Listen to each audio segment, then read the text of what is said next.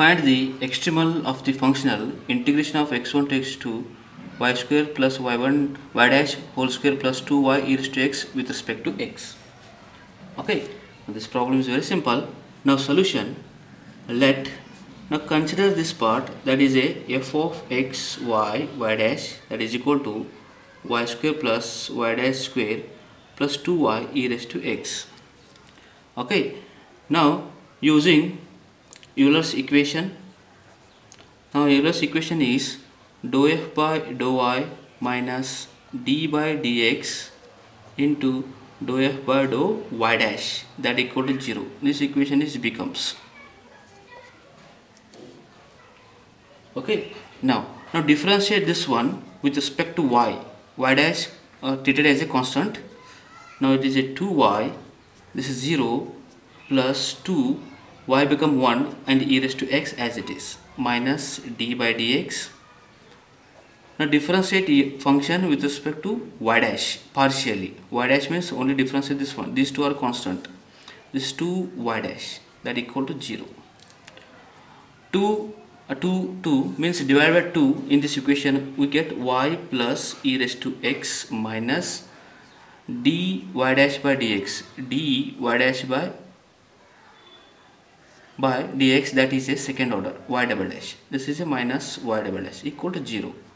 Or you write like this, these two term takes right hand side, y double dash minus y is equal to e raised to x.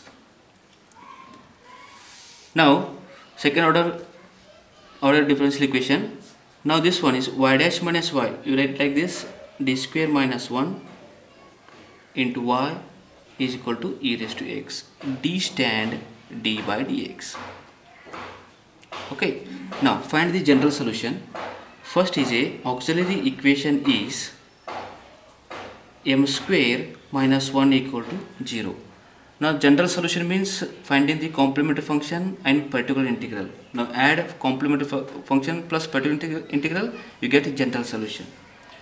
Now m square minus 1 is equal to m square minus 1 equal to 0, or m is equal to plus or minus 1.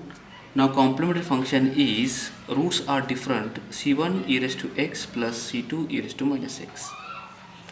Now complementary function is over. Now go to the particular integral. Okay, now particular integral is called yp, that is equal to e raised to x, right hand side whatever, e raised to x upon f of d. This is f of d is a d square minus 1. Is a formula is like this, using this one.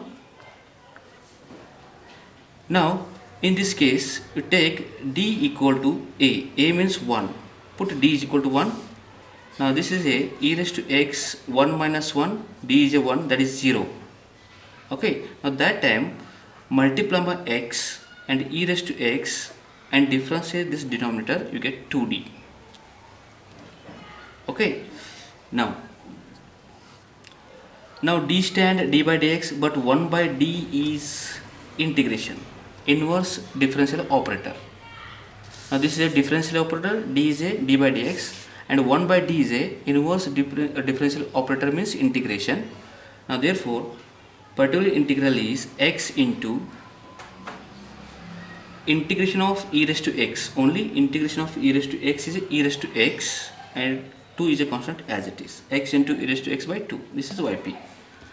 Now general solution is y is equal to complementary function plus particular integral. Now complementary function is c1 e raised to x plus c2 e raised to minus x plus particular integral is x into e raised to x by 2. Now this is required general solution.